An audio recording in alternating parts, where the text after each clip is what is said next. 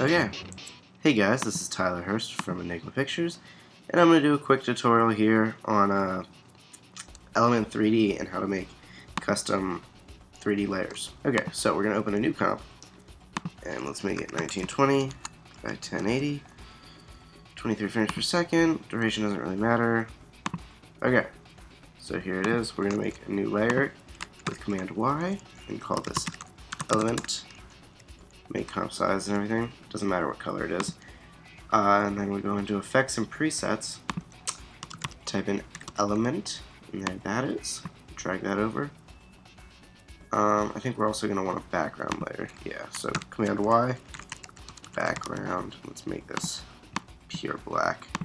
Okay, okay. There's our background.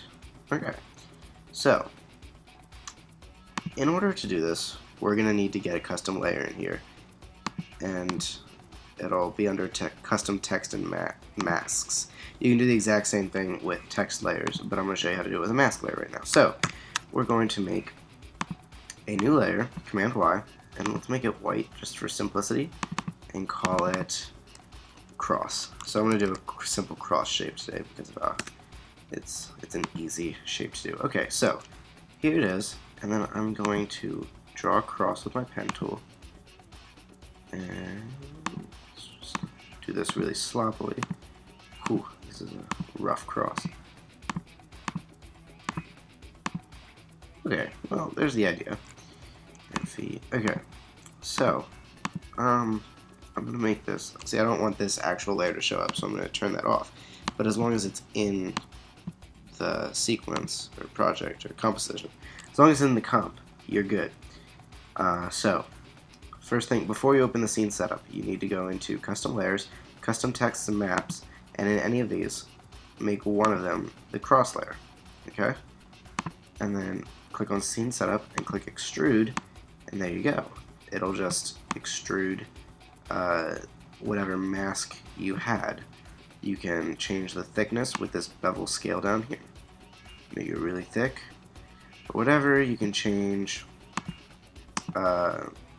all these different things. I'm not going to go into all of these because you can go to videocopilot to figure out what all of these do, or if you want to know how to do something specific, you can ask me and I'll make a tutorial for that. You can throw a cool, the pro shaders here, let's throw a cool metallic bronze finish on that. That's cool. And make a new camera so we can fly around it with 15mm. Let's go with 35mm.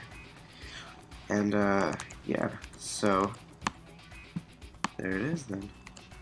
And fly around it. This isn't updating as fast as I'd like it to. But oh well. So you get the idea. Yeah.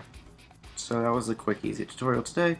Again, if you have any suggestions, requests, whatever, just message me, Facebook me, Enigma Pictures on Facebook, like me, subscribe, and I'll see you next time.